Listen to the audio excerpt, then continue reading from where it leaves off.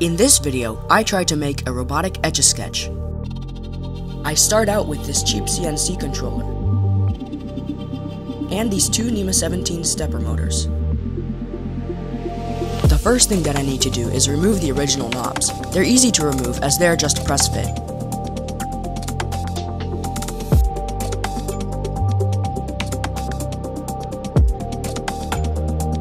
After that, I take measurements of both shafts.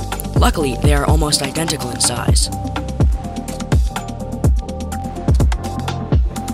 Here is a simple part that I threw together in Fusion 360. The motor side matches the shape of the shaft as it isn't round, and the Etch-A-Sketch side is keyed. After jamming it on, I'm not sure I needed keyways. Oh well.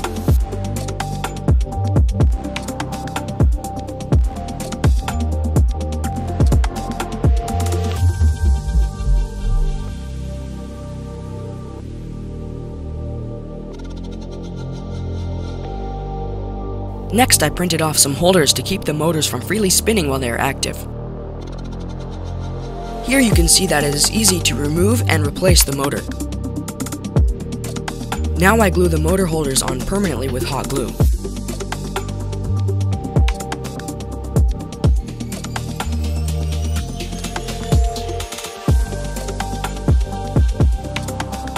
Now you can see why the motors are removable.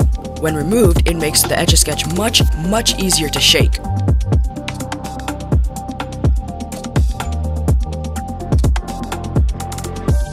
Now I plug in the wires to the X and Y axes of the board. Here I am using Cura and CNCJS. Make sure that your 2D shape is only one layer high.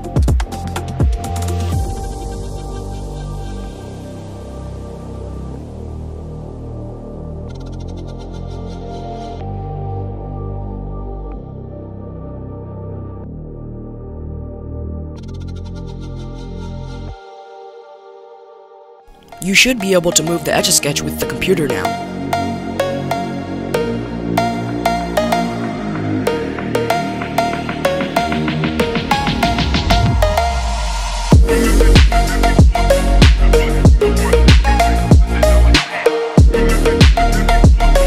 The CNC board just gave out on me. Seriously?